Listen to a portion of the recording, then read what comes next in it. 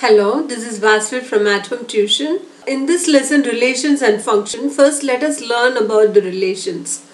What do you mean by relation? It is some connections between the elements, okay? So relation means connection and there will be some pattern.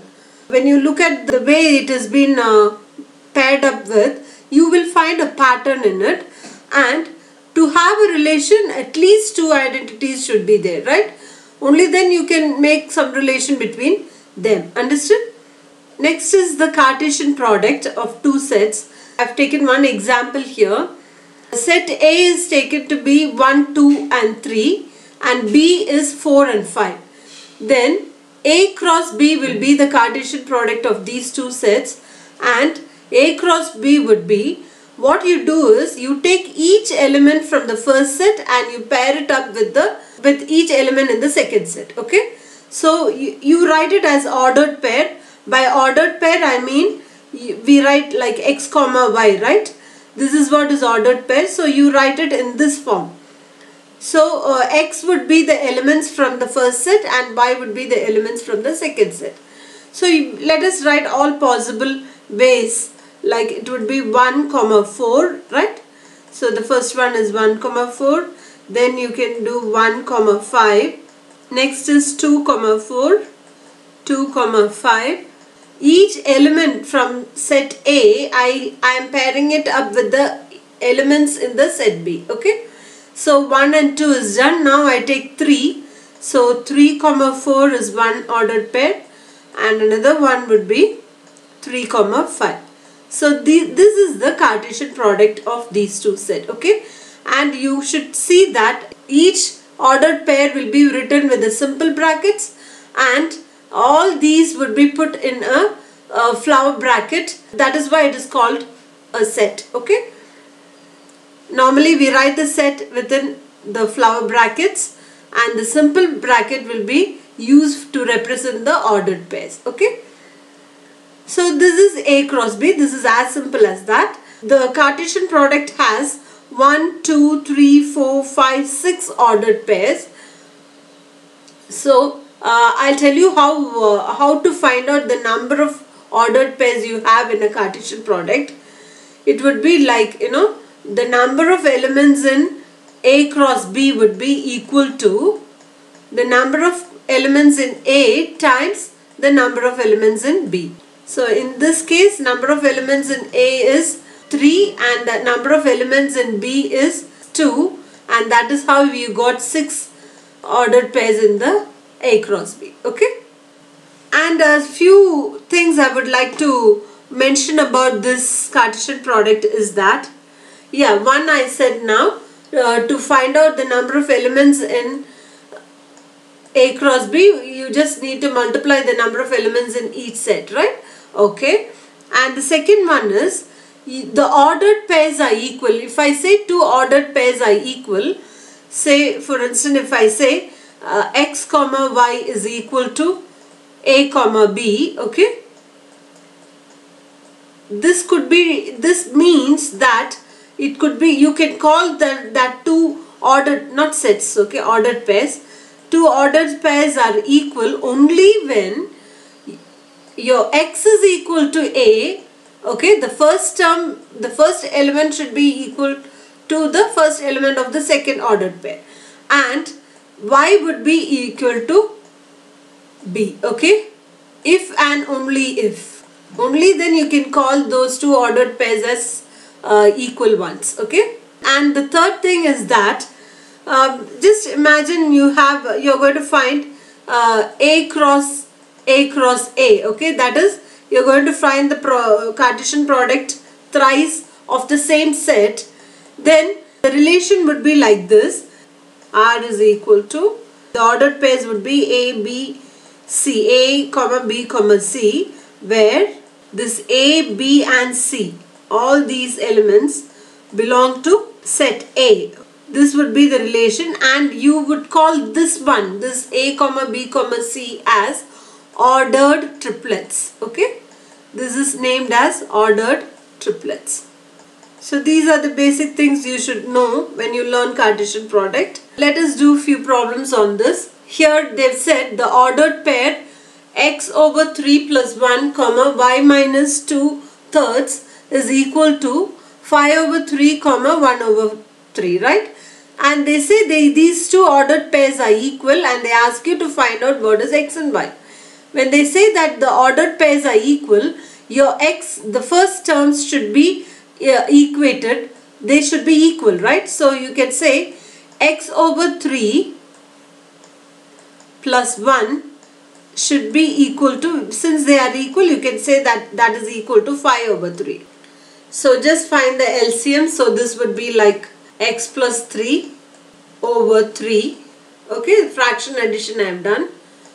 Over 3 is equal to 5 over 3.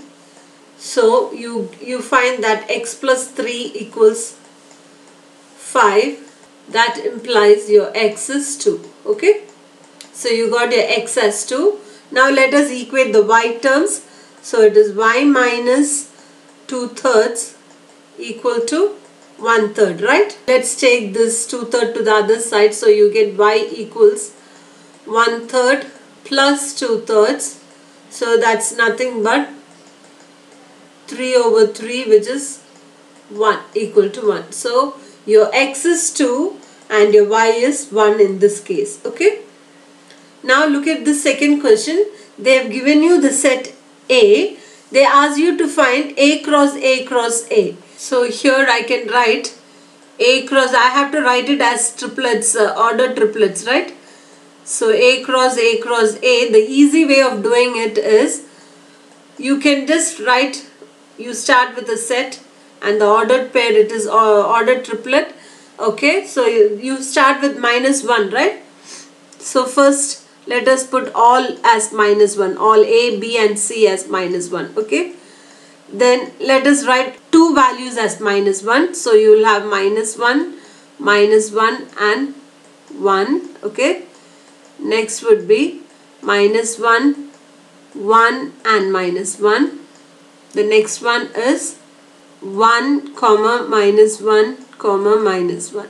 So you have written all two minus 1s. Now let us make it 1 minus 1, okay? So that would be 1 comma minus 1, okay? Let me write all possible. Minus 1 comma 1, and then you will have 1 comma minus 1 comma 1, right? And finally without any minus 1, okay? So all would be 1 comma 1. This is what you call it as A cross A cross A, okay? So you can see that you have 1, 2, 3, 4, 5, 6, 7, 8. 8 order triplets here. That's because the elements you have here is 2. So 2 cross 2 cross 2 is 8, okay? You have got it. You've got 8 order triplets. Now let us look at this. They say the Cartesian product A cross A has 9 elements. So n of A cross A is given as 9, okay? So what is n of A cross A? It is n of A cross n of A, right? Is equal to 9. So that implies you will have 3 elements in n of A. N of A will be the number of elements in A is equal to 3. Understood? So we know that it has 3 elements, and they have given you few here. With this you can, and you don't have any other set, right? So you can conclude that set A would be equal to the 3 elements you can select from this itself. Minus 1, 0, 0 is already taken, so it's 1. So the value would be minus 1, 0 and 1, okay? This would be the answer. Now, let us see this. You have a set P as A, B, C, and you have another set Q which has some few names in it, right? Ali, Banu, Binoy, Chandra, Divya. Okay. Now, you know that number of elements in P cross Q would be number of elements in P cross number of elements in Q, right? So here you have 3 in the first set, 5 in the second set. So your ordered pair would be 15. Okay, and what is P cross A now? See, you open the flower bracket, then it is, you're going to pair up each element with all the elements in the second set. So it is A Ali, then again A Banu, you have A Binoy, A comma Binoy, A comma Chandra, close it, and it is again A comma Divya, right? Likewise you will have for B as well as C. So here I write B comma Ali and all that. Okay, all this would be written with B, and C comma Ali likewise you have. So totally you find that 15, this goes like this till you have C comma Divya. Okay, this is how you make the P cross Q. Now, so you can see that you have 15 ordered pairs here. You have 5 on each row, right? So you have 3 such rows. So you can see that you have 15 ordered pairs. Now they have given you, just imagine they have given you a relation like relation is x comma y, ordered pair x comma y, where x is the first letter of the name y. Okay, so your x should be the first letter of the name. So let us now make this relation. Okay, the relation is written here. Since it is A, you can pair it up only with Ali because the first letter of the name should match with it, right? So for B you have 2 options, Binoy and Banu, and C you have only Chandra, and D you don't have at all, so you just leave it. So this would be the relation. Okay, so this relation can be represented in 3 ways. This form of writing the relation is called set builders. Okay, set builder form. You can either write it in set builder form. This is roster form. You just list them out in the roster form. And you can also use this method, which is arrow diagram method. Okay, you can show this relation in 3 different ways, either in set builder form or the roster form or the arrow diagram method. Okay, in all these 3 you can see that the same relation is shown. Next, here you have a set A where it has elements from 1 to 14. Define a relation from A to A. So it is A to A by, the relation is x comma y, and they say 3x minus y equals 4. Okay, so you have some relation between the x and y terms, and you know that both x and y belongs to A, right? So what is the relation? You have 3x minus y equals, that is the condition given, right? Minus y equals 0. So you can take it as 3x is equal to y. Now you have to, and remember your x and y should come only from the set A. Okay, if I take my x as 1, my y would be 3x, right? So my y would be 3. So let me write down the relation in roster form.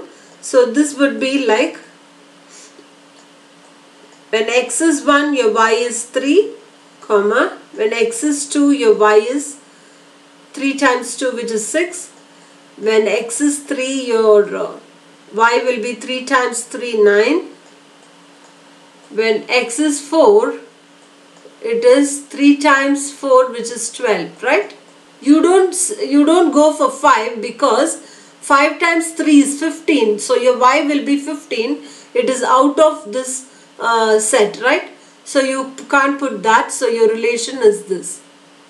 So this is the set. Understood? Now you should know what is the domain, codomain and range. For that, let me just move on to the previous example here.